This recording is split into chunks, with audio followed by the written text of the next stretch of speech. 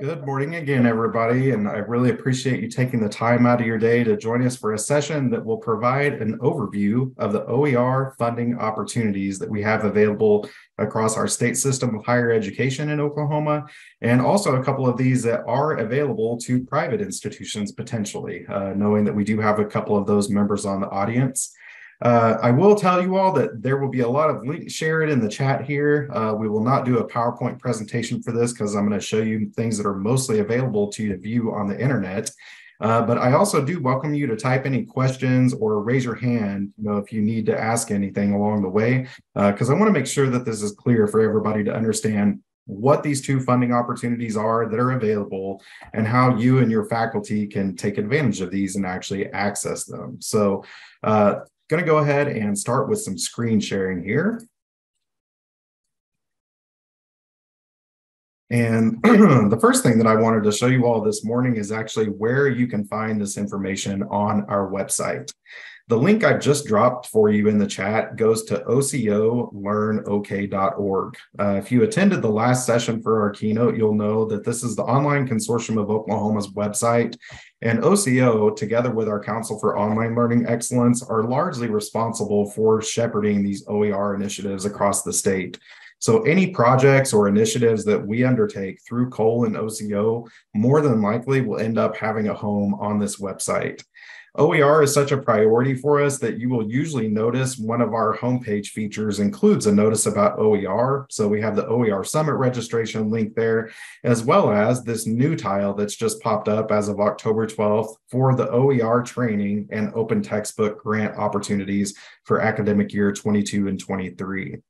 I will, for just the sake of mentioning it, let you know that you can also find this information linked from our Open Educational Resources webpage, which is found under the priorities menu. So two places really ultimately, more than that actually, where you can find this announcement and kind of information about the grant opportunities. But I anticipate with complete honesty that we will leave this one as a priority on our homepage for the duration of the year. So if you have an opportunity and you're following along, feel free to click into that post that you see from the homepage. And this really is the best place that you can come for the entry portal for these two opportunities that we're going to discuss here today. The first one that I'd like to take on with you all is actually the OER 101 training completion grants. These information that, again, we're going to share with you all, that's actually located all on one blog post there. So we'll go over the first part together, answer any questions about OER 101, and then get to the textbook development and adoption grants. Another link that's coming your direction within the chat right now goes to a PDF flyer that you are welcome to print off, email, and share in any other means that you would like with your colleagues across campus. So through the Open Council for Online Learning Excellence, our Open Educational Resources Subcommittee created an online training program called Open Educational Resources Basics and Beyond. This is a two-part training program that, again, is completely self-paced and online-based that faculty and staff across our system and beyond are welcome to complete at no cost. For this training award that we are offering with funding from the State Regents, faculty and staff that work in a curriculum development or support role, so that could include individuals such as instructional designers, instructional technologists, librarians, teaching and learning specialists, those other individuals, again, that work with faculty on curricular matters in their course are eligible to apply for this funding opportunity. One of the things that I do want to stress for this particular funding is that this amount, the $50 award available through the State Regents, is dispersed individually to faculty at their institutions. So the State Regents would not award directly to faculty, but we issue a grant to the institution, and then they award those funds to the faculty directly due to conflict of interest laws related to Oklahoma. So for the completion, again, just of the first half of the OER Basics and Beyond course, which is called OER 101, once faculty get through that experience or the staff member gets through that experience, they will hear from us with a notice that they're eligible to apply for these funds. So Any individual that's on this call, you are welcome to complete the OER 101 training, regardless whether you're at a public institution in our state, a private institution in our state, or outside of Oklahoma. You can complete this training at no cost and receive a digital badge. But it is only for those faculty and staff employed at an Oklahoma public college or university that we're able to make these funds eligible for application. Make sure I'm getting my chat here. All right. Just to give you a quick preview, this that you're seeing on the screen is actually the digital badge that an individual is issued upon completion of the OER 101 training. Just in case you want an opportunity to play around with a digital badge, I went ahead and dropped the link in the chat for you there. So we have also used this opportunity when faculty earn this badge and share it through their networks to get other individuals exposure to this course. So this badge actually contains a link to the OER 101 module, and it contains a link to the OER 101 quiz, which I'll give you a preview of here shortly, to tell individuals exactly what it is that they need to do to earn that badge and also get easy access to those resources directly linked there. So if you have earned the OER 101 badge, I would strongly appreciate your sharing of it, through LinkedIn, your email signature, or other platforms that have a digital capacity there so that we can spread the word about this awesome training that is available. As previously mentioned, the OER 101 training ultimately sits within the Open Educational Resources Basics and Beyond book. This book is openly licensed, open access, and available for you all without any kind of a login. And you don't have to complete the training course if you're interested in just learning more about OER and figuring out kind of what this world is all about there. But ultimately, as faculty review this OER 101 section, and again, I keep saying faculty, I want to make sure I include our staff colleagues there as well. But they get a basic understanding of OER. They get an understanding of why they should consider using OER or promoting it on their campus. They have a basic understanding of open licensing through Creative Commons.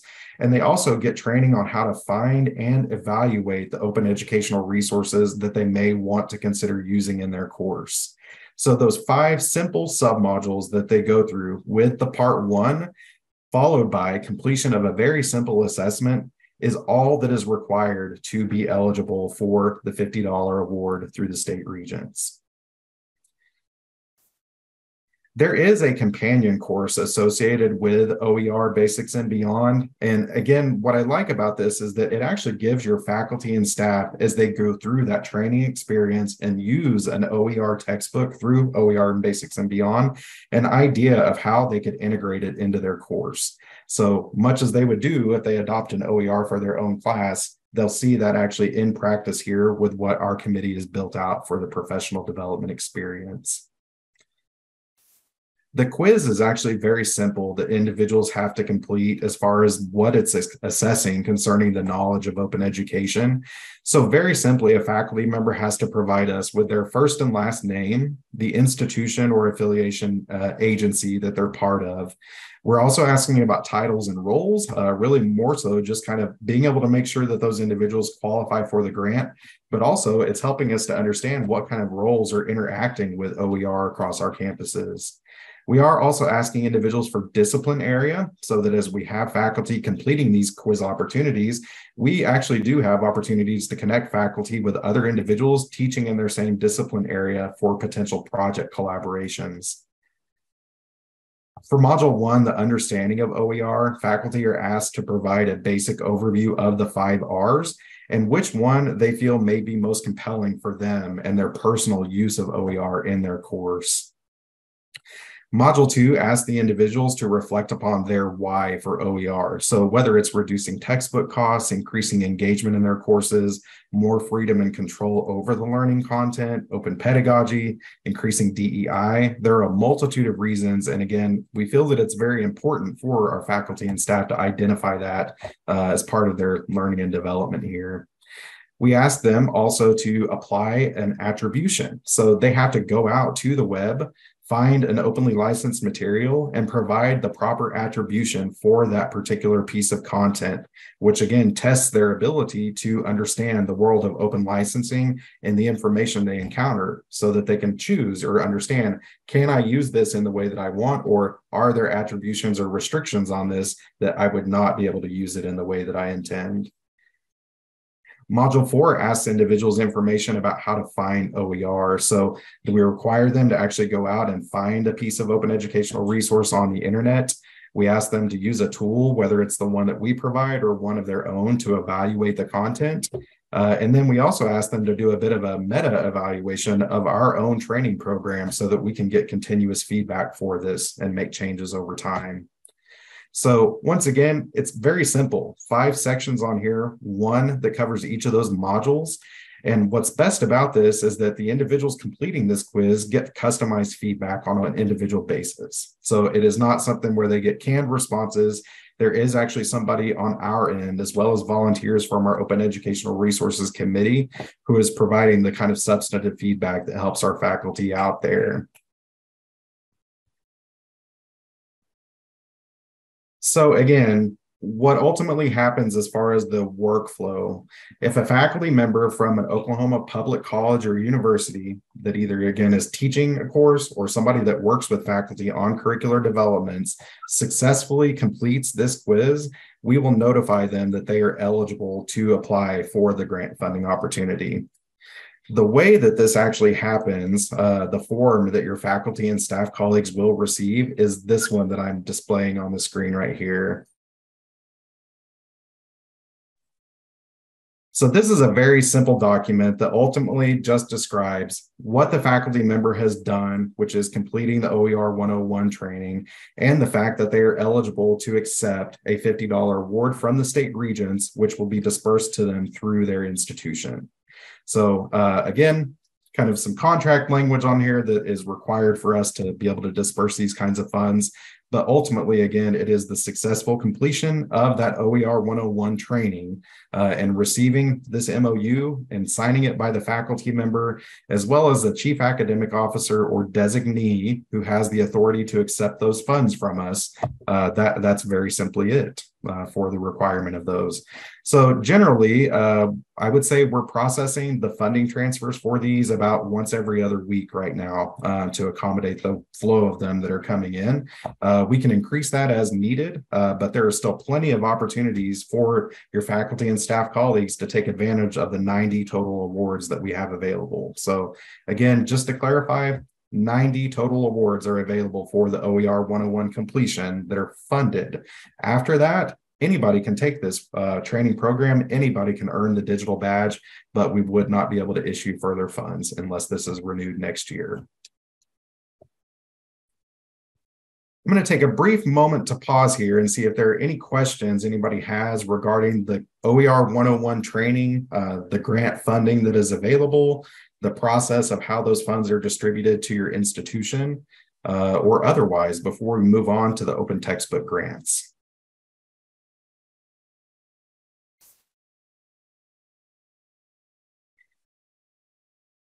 And I'm seeing a couple questions here in the chat I'll go ahead and address. From Carl, he thinks he earned his badge at his former institution. How can he check? You no longer have access to the email from that institution. Carl, you are welcome to go ahead and send us an email if you would like to online@osrhe.edu, and we can go in and actually check that information. And apologies, Kathy, I did give everybody just now the permission to unmute if you have any questions you'd like to share aloud.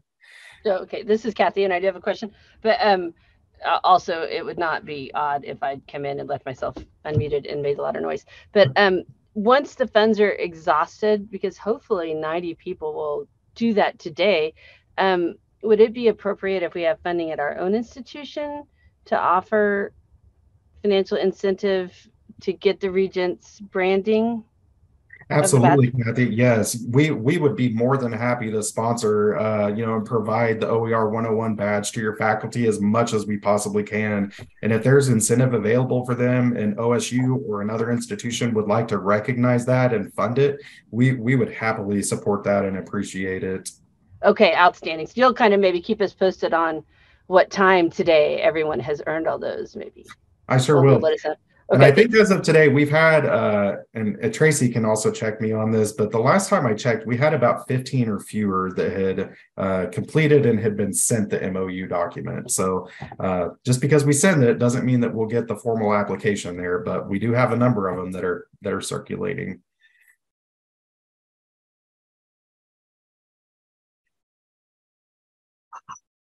All right. So transitioning to the next funding opportunity that we're here to discuss today. Get back to the screen share, and I'm going to drop a link again into the chat for you that has a copy of this flyer you're seeing. So if you attended the last session, you're aware that the state regents have allocated a total of $300,000 for open educational resource initiatives for our system for fiscal year 23, which is this year's budget. With the funding opportunity that we now have available, we have set aside particularly $235,000 of that $300,000 to dedicate towards open textbook project grants for our faculty that are teaching across the state.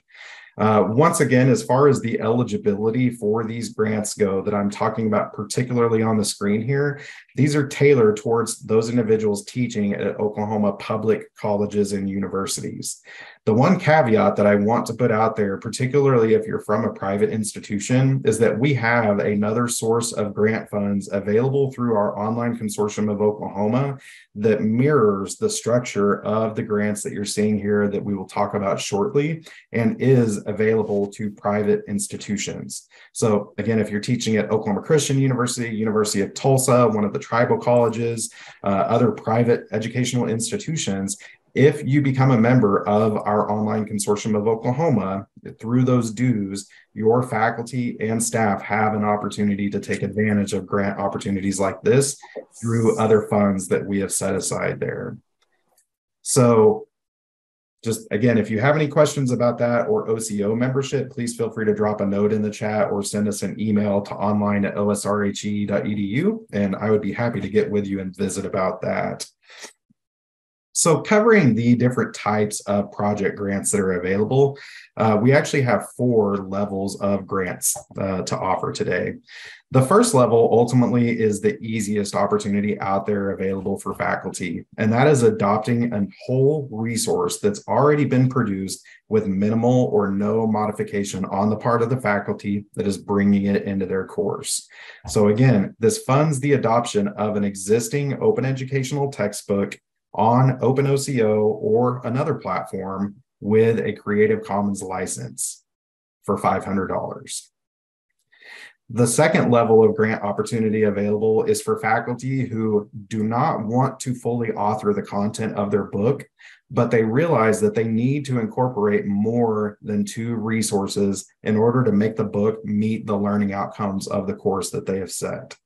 So because the nature of this work requires that element of curation and arrangement of the learning materials by faculty, either in a platform like Pressbooks or elsewhere, it's $1,000 for that amount. So again, there's no expectation that anybody's going to fully author, that they're actually going to draft content, on a chapter by chapter basis, but there may need to be some revisions made to those existing texts, such as I did in the project that I took on for statistics, combining it with Excel to make sure that the experience flows for your students and that it's seamlessly integrated with what it is that you're designing for your course. And thank you, Carl, for pointing out that typo. I always do that. It's OSRHE.edu. So the level 3 grant, which I think is probably going to be the furthest reach for many of our faculty colleagues, is a fully authored grant. So in the amount of $2,500, we're able to award funding for faculty who wish to actually create their own open textbook from scratch and apply a Creative Commons license to it so that other individuals, whether that be faculty across our own state or individuals across the globe, can take that original content, use the Creative Commons attributions on it, and revise it to meet their own needs, which again is what this world of open is really all about. So again, the highest level of work there ultimately, because a faculty has to construct or develop those materials from scratch for the entire course, for $2,500. The fourth level of grant that we have available can either be combined with one of these other three types that I've just mentioned, or is available as a standalone grant opportunity for faculty that are already using an open educational resource textbook in their class. And that is the level 4 grant for ancillary materials. If you were on the last session, you heard me talk a little bit about the gap that we're trying to fill between what publishers are able to offer for faculty, but comes at a very steep price. And a very large component of that is these ancillary materials, which include homework assignments as well as assessment packages that can be delivered to students, either in the form of a quiz or other authentic assessments that are designed for the OER. So for $500, there is a grant type that's available, once again, either as an add-on or a standalone, that will help a faculty or ask them to develop a package of ancillary materials for a specific OER textbook that's out there, or again, with the one that they're developing as part of this grant project. So maximum amount that a faculty member could get, $3,000 if they do a $2,500 fully authored project and the $500 ancillary materials. Lowest level of grant funding they could get is just the $500 for the standalone. But once again, I think really where we may hit that sweet spot for faculty is that $500 level 1 grant for the whole adoption, but also adding on that ancillary materials grant to really enable the customization and fleshing out, of those ancillary materials packages, which again, as far as my observations go, seem to be one of the bigger gaps in the world of OER. So if you scroll down a little bit further on the flyer, which once again, make sure I share that with you all. Yes. We have some priorities that are associated with this particular pot of funding here from the State Regents for fiscal year 23. The top priority is that the course is transferable and specifically listed on our course equivalency project matrix. Course equivalency project, just for those of you that may not know this, is an annual meeting of faculty groups by discipline area where they gather and talk about course by course and certify learning objectives in agreement at the state. So if a course is listed on the course equivalency project matrix, it's guaranteed that if a student takes it, it will transfer to the other courses or institutions, I should say, that have guaranteed the acceptance of it from the matrix. So they bought into the matrix. So naturally, to increase the biggest footprint that we can with these projects, transferable courses is what we're looking for. The other competitive preference priorities where we will have to rank projects if we get a large number of submissions is for high enrollment in general education courses, those that are part of a program that support a critical occupation area, as well as those that address underrepresented or underserved populations. I do want to stress, though, the first line that you see there, that these fiscal year funds for 23 and the amount of $235,000 are available on a first come, first served basis. So if you are interested in this opportunity, don't let that list of competitive preference priorities prohibit you from applying towards the grants. We still have plenty of funding out there right now to where we could get some projects that individuals may not think, perhaps that I can have the biggest footprint here. It's not always at the end of the day having 100 students in a section that's going to want to make us fund a project. It's, can we make learning outcomes improved here? Can we reduce costs? That's certainly one of the things, but it always goes well beyond that, which I think also connotes with those competitive preference priorities. There's a question in the chat. Thank you, Tracy. Let's see here. So Tara asked, how would the grant work if a whole group of faculty were working to adopt an OER textbook and developing ancillary materials?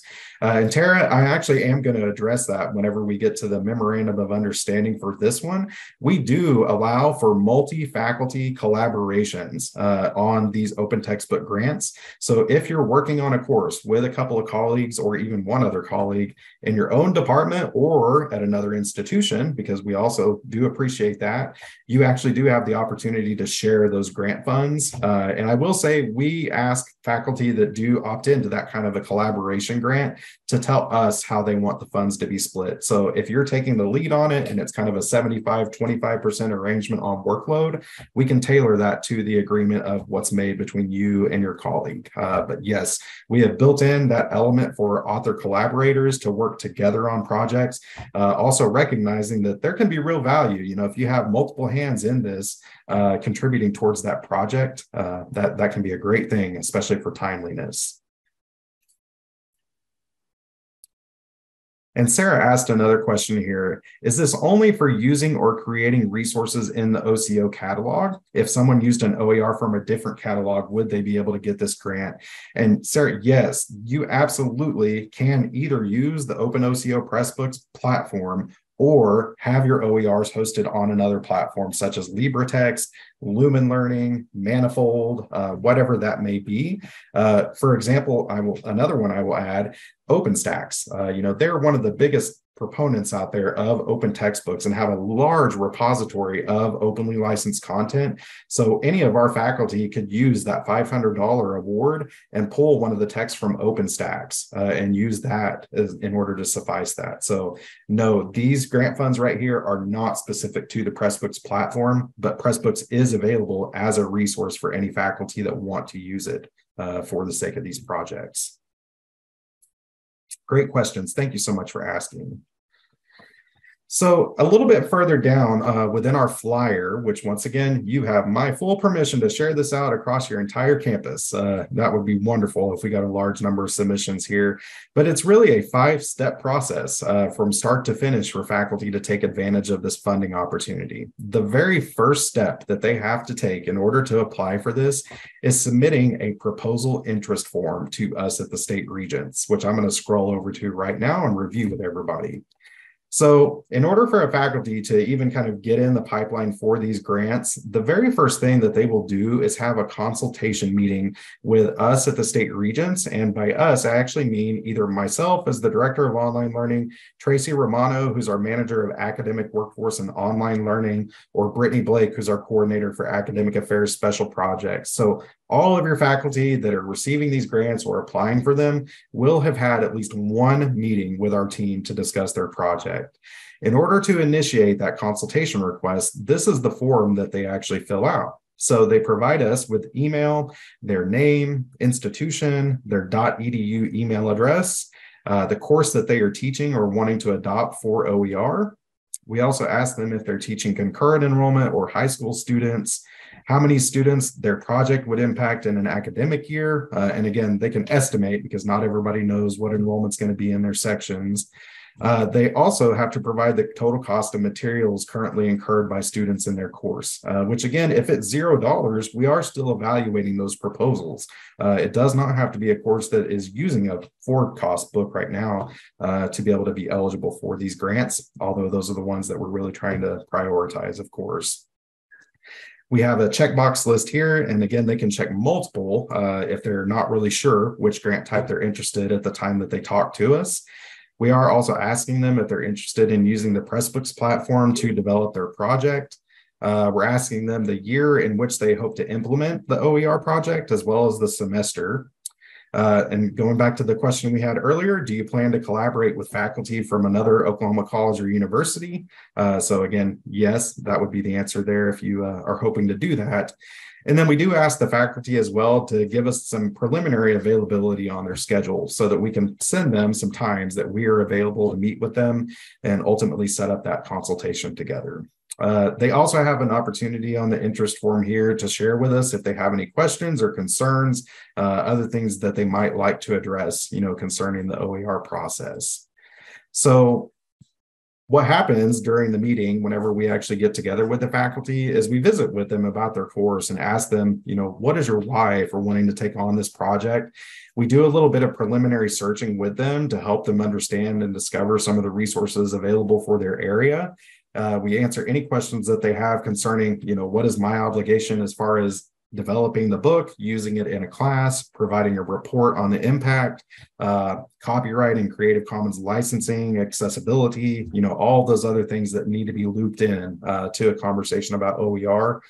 And then ultimately, we send them an email that has a copy of the MOU attached. So it is not until the faculty returns the MOU document to us, which I'll go over here in a minute with you, with the signature of their academic officer or designee, that we consider a formal application for the grant funds. So it is really no commitment conversation that faculty have if they submit the interest form. If they decide after the conversation, this is way more than I want to take on, I don't have the capacity right now to do this, we're not going to be barking up their tree, or saying, why haven't you given us the MOU?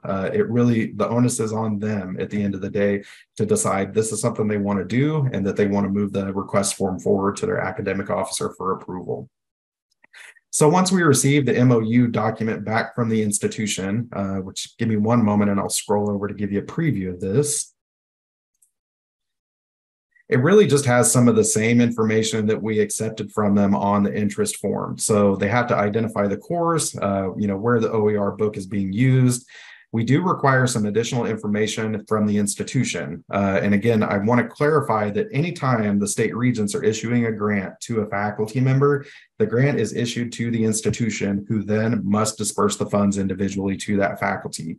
The state regents do not have the capacity or authority to be able to pay faculty on an individual basis because they are employed by one of our constituent institutions. So we do require, again, the buy-in from the academic affairs leadership so that they're aware that the project is going on, that there will be funds coming to the institution, and that this is what they're ultimately designated for.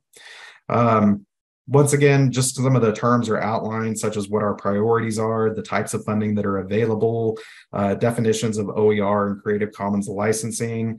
There is the space where you can identify your author collaborators, which again can either be at your same institution or another one if you're interested in working with someone elsewhere. We'll identify the project type and funding. So again, that's contingent upon the type of project that you're actually taking on. And then ultimately what's required of faculty after they sign this, they have their academic officer sign this, is that they have to complete their project and use their OER in one course offering. So just one simple course offering. That could be an 8-week course, short course, but has to be used one time in order for them to actually close out their requirements for the grant. So once again, when the faculty member completes this and the academic officer signs this, I will be the final signature that's on here to ultimately certify that the grant's been awarded.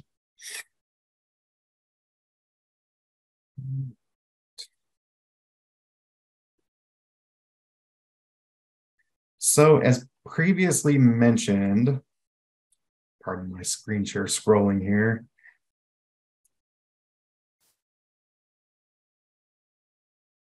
On the second side of the flyer here, you'll notice that we do offer Pressbooks as a resource for these projects, but I do want to stress once more that Pressbooks is not a required tool for this particular pot of grant funding. We do have some grants that are specific to Pressbooks and available to those OCO member institutions. That's where, again, if you're a private institution, you could have an opportunity to take advantage of some of the grants.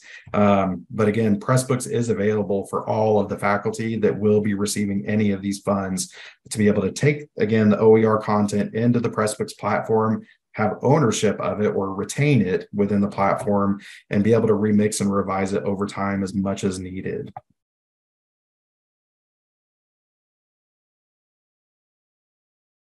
Right. Well, everybody, I hate to say it, but that is actually pretty much the summary of the information that I wanted to cover as far as these OER grant funds go. So everybody should have an opportunity right now, if there are any questions, to either start your video or unmute. And I will also hang on in the chat here for a little bit longer and take any questions that may come to mind. But otherwise, if you feel like you have most of the information you need, you are welcome to go ahead and sign away. Hi, Brad. Hey, I'm in the library at UCO. Yeah. I'm in charge of the library's makerspace. Great. And I was interested in doing something like this to create an OER to teach students kind of the basics of 3D modeling, so that they would be able to prepare models for our 3D printers. This would be unlikely to end up in a course. It would be something we would do as like a workshop or something like that. So would this still be something that would be eligible for the program, or would it have to be tied to a course at some point? It would have to be tied to a course, Carl, in order to be eligible for the funded part of the project. But having said that, if the Pressbooks platform might be of service to you in developing this kind of a text as a resource, that remains available to you, and you could sign in and actually start developing that as soon as you're ready. And yeah, Brittany actually private messaged me here that sounds like a really good idea for a micro credential, Carl, for the 3D printing training. So yeah, that's definitely something I'm thinking in terms of. So. No, that's a great idea. And again, I think that's kind of the cool thing about this whole Pressbooks platform and open education, is that we do have the tools out there at least to be able to create something like that. Mm-hmm. Thanks. So I have a very similar question. We are transitioning our academic integrity tutorials to Pressbooks. Mm-hmm. We specifically do not teach them like that class in the library, but they are used in our Tiger Connect like introduction course for every semester. So could we still apply for that? Shauna, unfortunately, I don't think that one would fit kind of the mold for the grants because it wouldn't be considered a primary instructional text for the course. So students that are in those classes may still be expected to buy a textbook, for the primary content of the course. But again, kind of the same response to Carl, we could absolutely provide the Pressbooks tool to you as a resource to do that. I think that's a wonderful thing that you all are taking on there. That's great. Thank you for the question. All right. Well, if there aren't any further questions, the last thing that I will leave you with is that if you go and visit the Zoom lobby and click on this session, you will find PDF copies there that you can download of those 2 flyers that I shared. And once again, you can also go to the OCOLearnOK.org website and pull those. But that's my real request of you all, if you're on this call, to please start sharing that information out with your faculty, because the more word that we get out about there, the more likely it is we're going to get to spend all of these $235,000 and really move the envelope for students, that are taking our courses on textbook cost.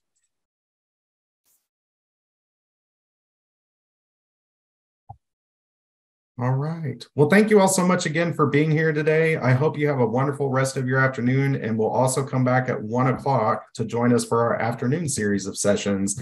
I actually get the pleasure today of going down to update our Board of Regents on the work that we've been doing with online education and OER. So it's really going to be a good opportunity to share some of this exciting news that we've been talking about today. So thank you all so much again, and have a great rest of your day.